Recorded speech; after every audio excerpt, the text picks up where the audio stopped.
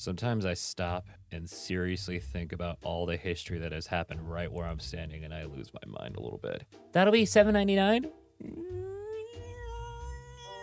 No, but really, short people are like so mean, dude. I got a lot of short friends, and they kind of scare me. Us tall people are so nice and soft-hearted, and everyone always picks on us for being tall, and we're like, yeah. Short people will easily start planning a murder if you pick on them. It's because they're closer to hell. Dude, cargo shorts are one of the ugliest clothes ever invented, next to overalls. Cargo shorts are useful when you're meeting a white bear in the desert and have to carry gun oil, condoms, weed, a crowler of craft beer, and your 3DS XL with Pokemon Moon, so just carry a purse? Oh, hey, man, what's up? Oh, hey, lad, let's go for a Monk Cheerio, mate. Want to have a cheeky Pokemon for you later? Please don't hurt me. Dude, why does Old English look like posting? What's poppin', Jimbo? That's a thorn. That little half B, half P looking abomination makes the th sound. That says thickness. That is posting. All right, who the discovered time travel in 2019? I know it says 2017, but let's stay relevant here, okay? Okay.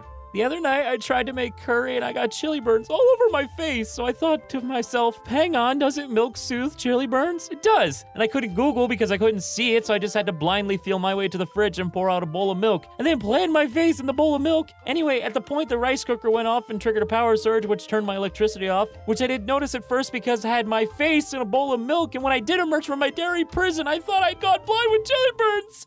So I don't really cook much. Damn, that's a journey. Yo, shout out to all the black and white cats named Oreo, all the orange tabbies named Tiger, all the gray cats named Smokey, all the black cats named Shadow, and all the calico cats named Patches. Oh, and how could I forget the white cats named Snowball? Shout out to all the white cats named Snowball. Oh my God. Babe, like this boat and I will instantly teleport to your home and gobble up your shower curtain, babe. My shower curtain is glass. Well, crunchity munchity dan, you think that will stop me? He is fish, after all. I am so confused and also scared. Baby steps. One of us only tells lies. And only one of us tells the truth. You may ask one question. Who is a good boy? Oh, God damn it.